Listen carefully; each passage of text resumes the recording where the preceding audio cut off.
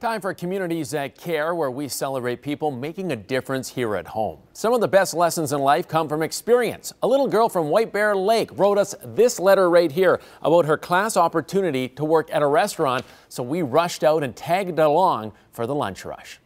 A lot of us learn better by doing. Welcome to Down and Telly's. How can I help you today? And that's a philosophy that has fifth graders from Willow Lane Elementary. Perfect. In the kitchen, behind the counter, and waiting tables. Persuasive essay is part of the standard, so why not make it real life? It's so much more meaningful. Lee Anderson takes her lessons out of the classroom and into Donatelli's. Anderson helps the kids write cover letters and resumes, even interview.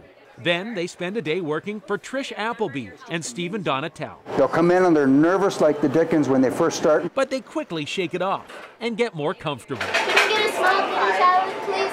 Mostly smiling and talking to the people and interacting with different people, and I think that it'll affect us in the future. Orders, please. And by the end of the shift, They're all excited and they learn something, and it's dynamite. the restaurant does take on additional costs, making sure there's enough staff to help train the kids. It's worth it.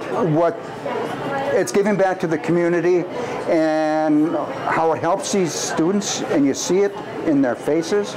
It's just amazing. And the lessons learned today in fifth grade will last a lifetime. So as they grow older, these are the things that you'll look back on, and they'll look back on and say, that was a great time. I really enjoyed it.